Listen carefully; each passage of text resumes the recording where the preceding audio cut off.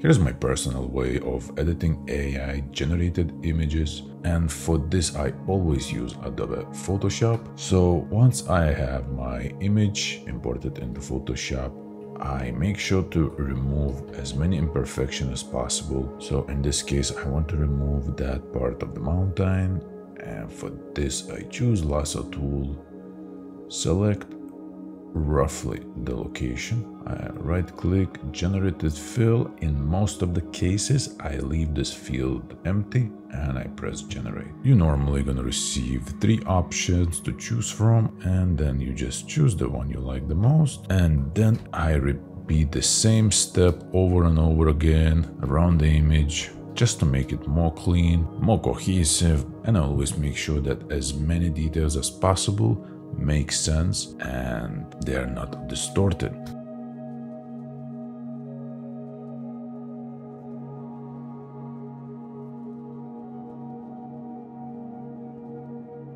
Also, in many cases, I create just a new layer. I choose clone stamp tool here. By holding Alt button, I scale the size of it. And then again, by holding Alt button, I sample the area that I want to clone. And then I cover parts that I don't like much. Many times it is a faster way than using generative fill.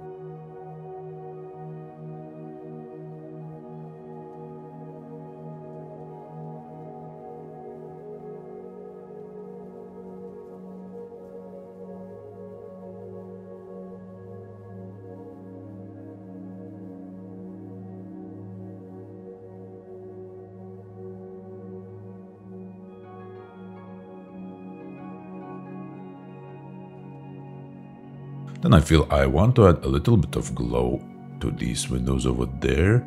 I press this button to create a new layer, and then I will choose a color similar to this, like that. I choose the brush tool, I hold Alt button, right mouse click to scale it up, and then right click and I reduce the hardness so it's more soft, as you can see. And perhaps I will adjust the brush form like this, and I will add glows to these windows here. Then we go to the blend modes and we change to one of these. Go out color dodge, and then I reduce opacity. Yeah, something like that. Okay, I add a glow. Perhaps I will do the same to a couple more windows.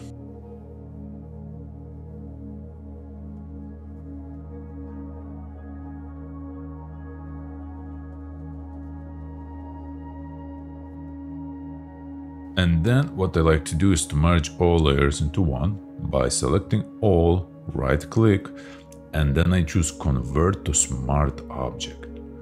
By converting to smart object, we can still go inside and then we can edit whatever it's needed. We save it and we close it. And the last thing I like to do is go to filter and use camera raw filter. And here I start with light.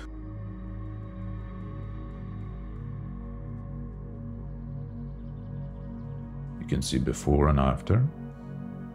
Then I go to color. I normally add a little bit of vibrance. In some cases, I see if any of the tints can give an interesting look to an image.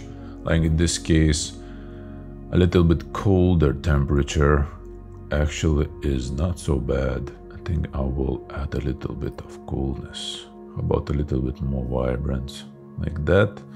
And I go to effects and I normally add a touch.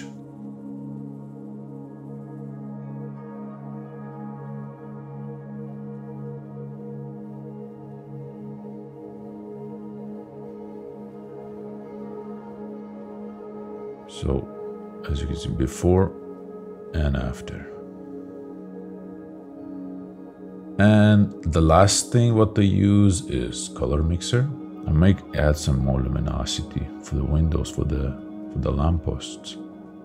So now by pressing this button, you will see what we had before and what we have after.